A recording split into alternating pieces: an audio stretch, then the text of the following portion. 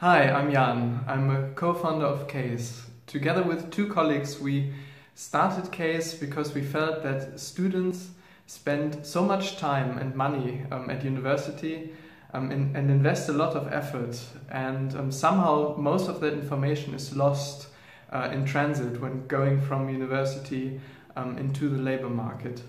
And we've built a huge database with hundreds, thousands of grade distributions and a ranking of study programs based on IQ tests and personality tests to basically get more of this information to reach the labor market and reach the employer.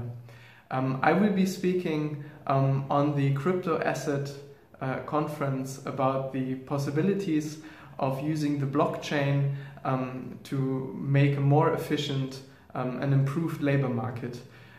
One of the big questions in any application is whether the information provided is actually valid.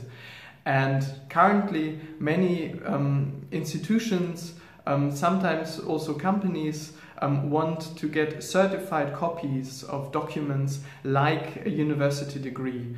And using the blockchain, it would be much simpler to enable universities basically to put a degree onto the blockchain at the moment of its creation, and then it will be very easy for everyone to check and identify, and that will create completely new possibilities for selection, for sourcing young graduates. And I'm going to talk about that, and I'm very much looking forward to it. Thank you.